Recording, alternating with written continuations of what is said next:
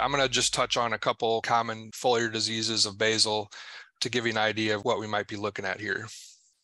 So one common disease is Cercospora leaf spot, and you can see the characteristic leaf lesions on the left-hand side. Those lesions are kind of bounded by a darker outer ring, and then as time progresses, those lesions will become papery and a little bit lighter in color. This fungi can overwinter for a couple years, both infected plant debris as well as in the soil. You'll notice a lot of similarities in management when we talk about fungal diseases. So, we want to avoid overhead irrigation, use drip irrigation if at all possible.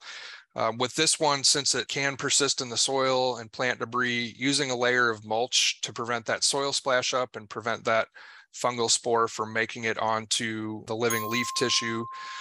If you see this pop up on your plants, go ahead and try to get those diseased leaves out of the garden as soon as possible to prevent it from spreading further. It's always important to get your seed from a reputable supplier and your transplants from a reputable supplier to make sure you're not bringing this into the garden on any infected plant material. So with this one, a 2 to 3 year rotation is sufficient for preventing the spread and further infection of Cercospora. And in terms of the fungicides that are available to homeowners, potassium bicarbonate is recommended for this one. Now, probably the most common foliar disease we see on basil is downy mildew. So this isn't a fungi, it's a Oomycetes, which is a similar organism, but a little bit different life cycle. So with this one, you'll start notice yellowing of the basil leaves. And so you might assume this is a nitrogen deficiency, but that yellowing will spread outward. And then those yellow spots will actually begin to turn necrotic. And so they're going to start brown, turn black. You might notice if you turn the leaves over, a fuzzy kind of purplish growth on the underside of those leaves. But the thing about downy mildew is it creates these kind of angular looking blotches that spread outward from the middle leaf vein. It takes about 5 to 10 days between the time the spore lands on the leaf and symptoms of infection occur.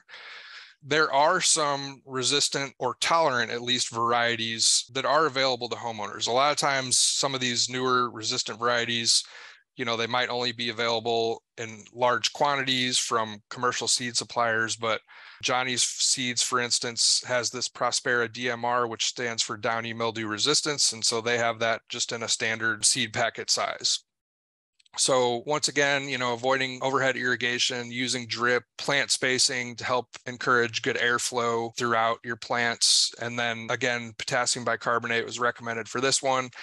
And potassium bicarbonate is kind of interesting because it does have the ability to kill fungal spores, and then it creates alkaline conditions on the leaf, which are unfavorable to further fungal development. But just recognize, after a heavy rain, this stuff is going to get washed off and those alkaline conditions will no longer persist on the leaf tissue. So I'm noticing some angular leaf patches. So likely looking at downy mildew infection. And this one develops when high humidity is present, over 85%. And so, you can recognize with heavy rains and high humidity that we have seen, before this week when it cooled off. It's definitely good conditions for this to thrive. This one doesn't overwinter in soils. It's actually spread either from infected transplants or seeds, as well as aerial dispersal of spores. And so as I was looking at some interesting university publications, they were talking about kind of a northward progression of downy mildew over the course of the growing season. So it can survive in southern soils, but not so much in our cold climate. It only takes about 2 hours for these spores to germinate when they have the right conditions. So you can remove infected leaves if you're able to catch this quickly enough. Just recognize, you might get spores on your hands. So, washing your hands as you're doing this can be important. It can be pretty hard to do that kind of leaf removal when you have severely infected plants.